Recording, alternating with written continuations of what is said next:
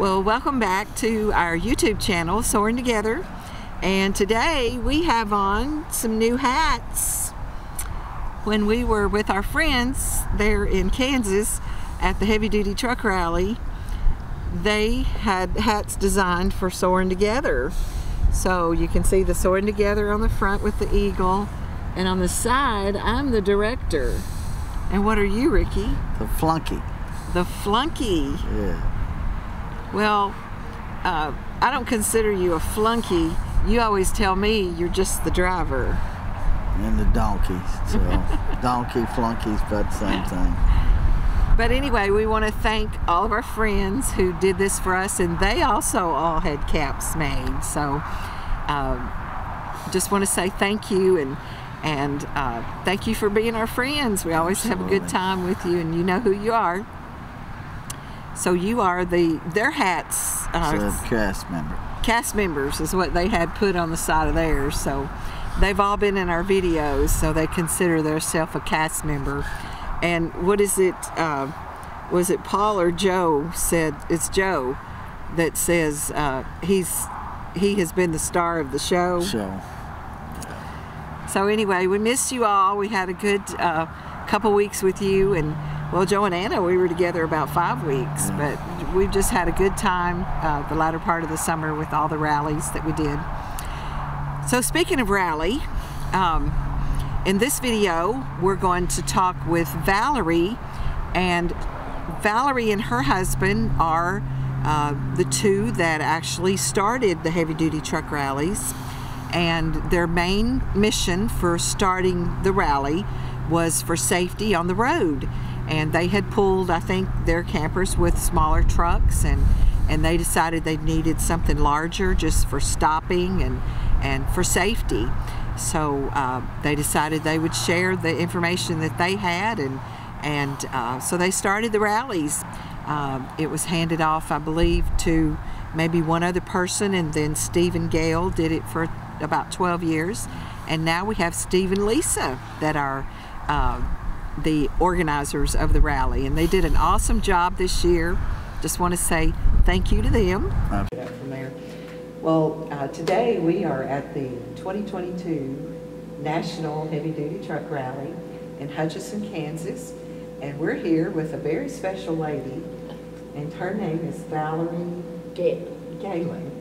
Valerie and her husband started these truck rallies many years ago. So Steve's going to talk with Valerie, and we're going to get behind the camera. First question is, why are we here? Originally, we were here for safety.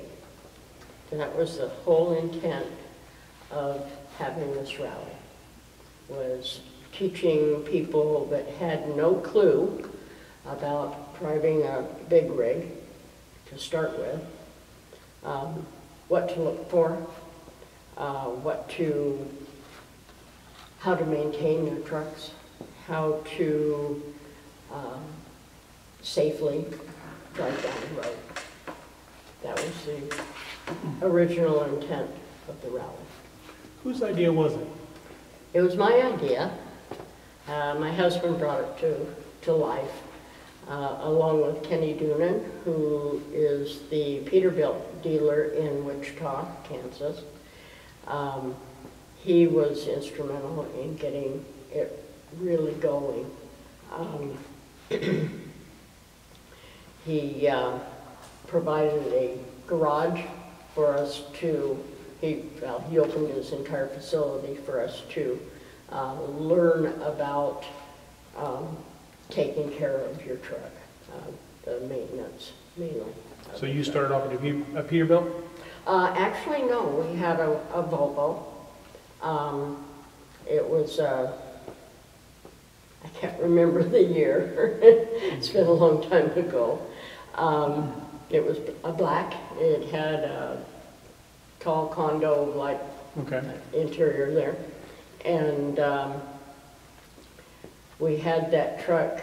We bought it in 1997, I think it was, and then had Kenny Doonan then after we retired in 2001, we took the truck to Wichita and had Kenny build the bed for us, and it was the first bed that he had ever built, and so it was a learning experience for him as well.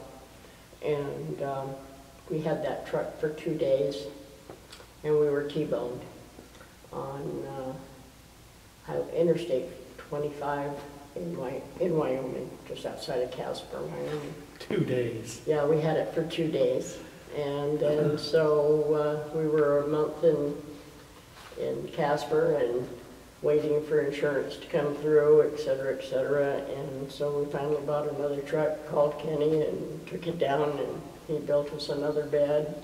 Only this time we made a few changes, because in the 2 days we discovered that there were some things that we wanted different. So That's one thing about this is you may be happy with your bed, but it's ever evolving. It's like, you know what, I should have done this, or I should have done that, or why didn't I think of this before? Exactly, exactly. And that's basically what this is all about, is we learn from each other. We not only learn from the experts, we learn from my experience, and your experience are different. And each one of us has a different idea as to what we need, what we want in our trucks, in our RVs, and The mission profile, exactly. as it's called. Yeah. So that's what it's all about. So you guys had held the first rally what year? I believe it was either 2002 or 2003. How many years did you guys host it? I think it was either 6 or 7 years. I'm not positive. I don't, you know, the years kind of roll into one, and Right. It's been quite a long time ago, so.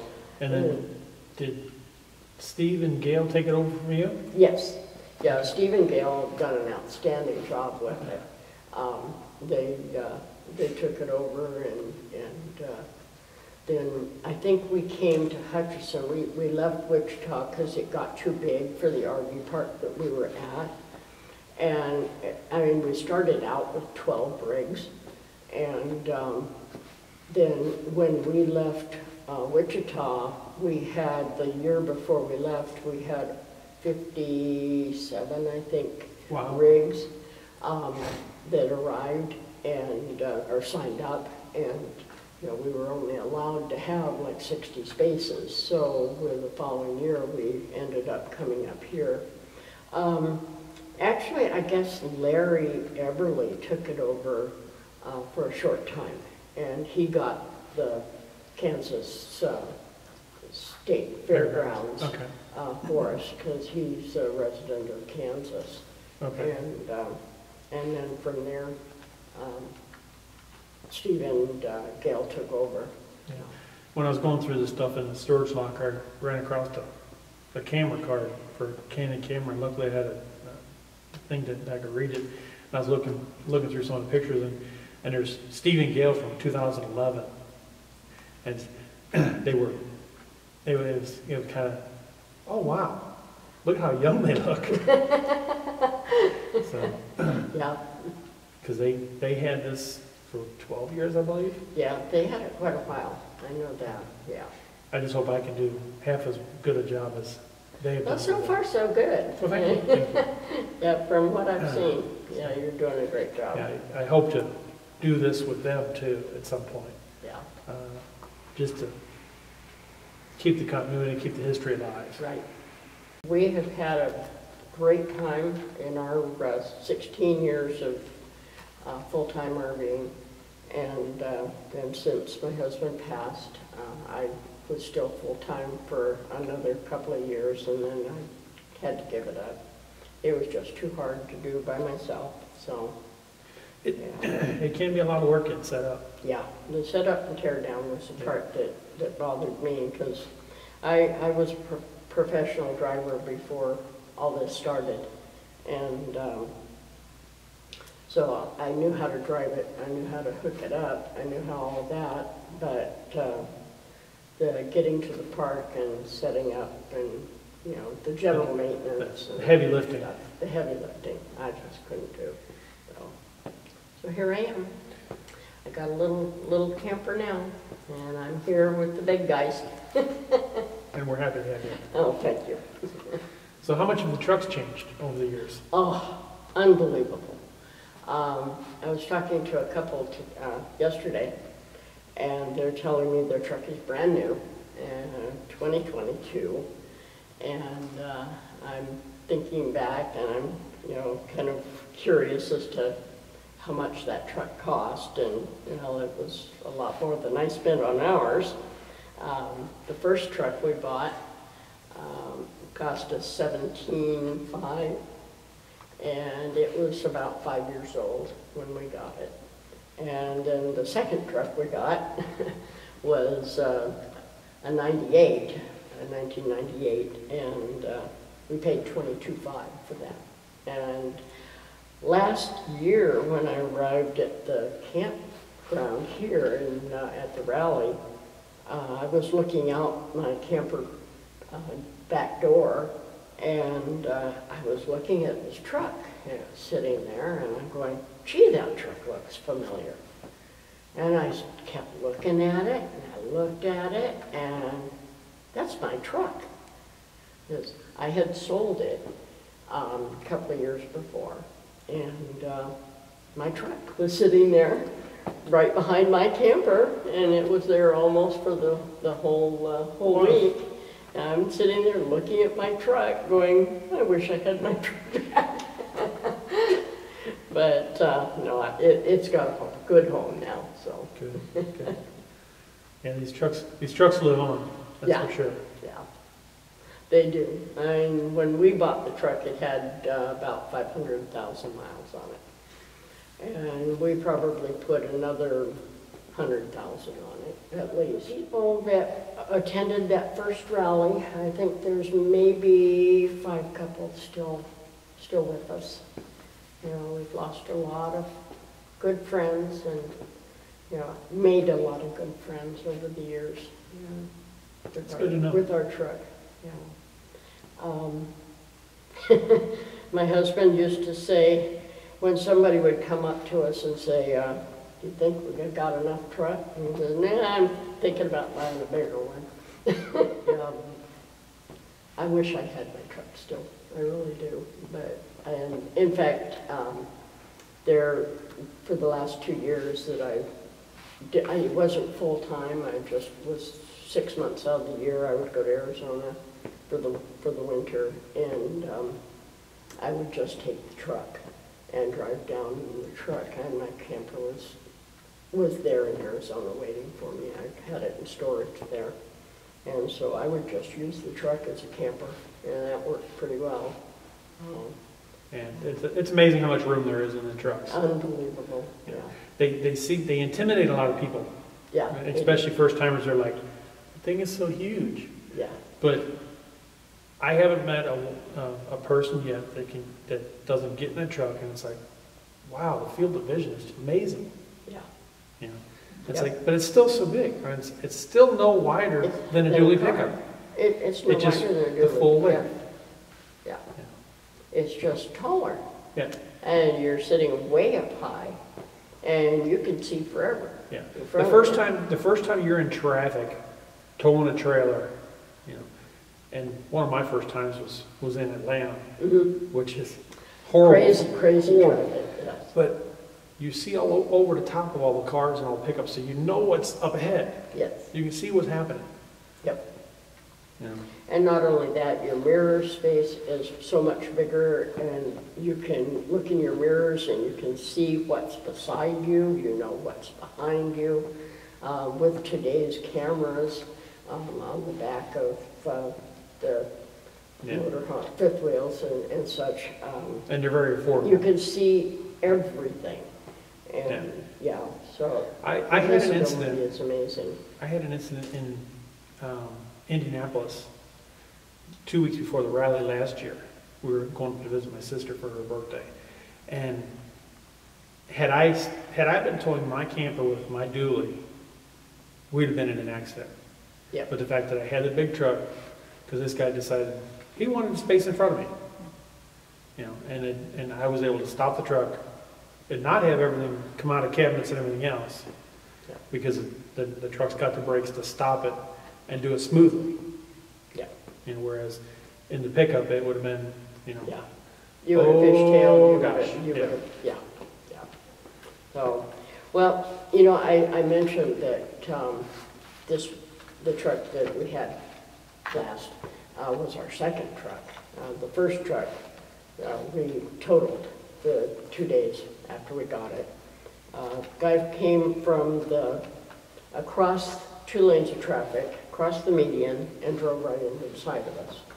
I guess he couldn't see you? He didn't see us, and that was exactly what he told the highway patrolman was, and thank God that none of us were hurt. He hit us right in front of the back tire, which caused the trailer to jackknife, and it put us into a barrier ditch. And the trailer had hit the side of the truck so hard that it broke the cab mounts and the motor mounts. Wow. And nobody was hurt. I was hanging by my seatbelt. My husband was hanging by his seatbelt. Well, he wasn't as bad as me, but I was hanging by my seatbelt. And the truck did not overturn. The trailer did not overturn. And the hitch did not let loose. Yeah. Speaking of hitches, there's a lot of hitches now for the heavy duty trucks. And what hitch did you guys start out with? We had a trailer saver hitch. Okay. And when I looked at that truck last year, that same trailer hitch was on that truck. Yeah, I think trailer saver might be one of the oldest versions of an air ride hitch out there. Yeah. Which was originally made for the pickup truck market. But they get adapted to our use. They adapted to our use very well. Because the commercial hitches, they don't have any side to side. Well, not only that, there's no cushion, and they're so stiff that they would beat your trailer to death. Yeah. You would get out of the truck, and the truck would be just fine, but the trailer would be beaten to death. Whereas the trailer saver, the ET, there's lots of hitches on the market now. Their air hitches are much easier and softer on your equipment. I mean, don't get me wrong, you still can't go flying over railroad tracks at, at 80 miles an hour. I mean, you just don't do that. Thank you for having me. And thank you. And this is Miss Valerie. Yep, I'm Valerie Gehlen. I'm the one that started all this. We can blame it all on her. If you're thinking about HDT or even MDT, which it's not designed necessarily for MDTs, but a Freightliner M112 is a Class 7 truck, and Jack in his seminars says that a Class 7 and Class 8 truck is considered a heavy hauler. But that being said, you can learn a lot of information and get to meet some folks that can answer some questions for you and help you along the journey and maybe point you in the right direction in what you would like to choose. I will say this, I've been around trucks just about all my life, but I have learned a lot of different things, and there again, a lot of people has different ideas, and you just look at it and you're thinking, wow, why didn't I think of that? So we can learn from one another, and I think that's the way it's supposed to be. No one person has all the answers, and so that's what coming together will do for you and does for us. And there again, we just love to go a lot of times just to cut up and carry on, and just have a good time, and the fellowship and the foods, and you know, just enjoying life together with the people that love doing the same thing that we do. If you have attended an HDT truck rally, in the comments below, leave your comment and tell us some reasons why you attend the rallies, what you like about the rallies, what would influence other people that are looking for an HDT truck maybe to attend the rally, something they would benefit from attending a rally. Also, Steve said that, you know, he's up for suggestions and anything that may make the rally improving, or you know, just having something different. And he's up for suggestions and would look for different things. And so comment below. So comment below, and just, you know, we'll either answer, or maybe Steve will answer some of the comments. Yeah, Steve will. You know, he said it more than once. He says he's got big shoulders, and he does, physically and literally. So, he's got a big Jeep on the back of his truck too. Yeah, well, he's got So we do want to thank you for viewing our channel, as Rickey and I are soaring together and just living life in different places. Amen. We are Rickey and Denise. We sold everything in 2020 and hit the road to RV full time. We travel in our Freightliner M2 truck, pulling our DRV JX 450 full house that hauls our 2020 Harley Tri-Glide. We invite you to travel along with us as we are soaring together.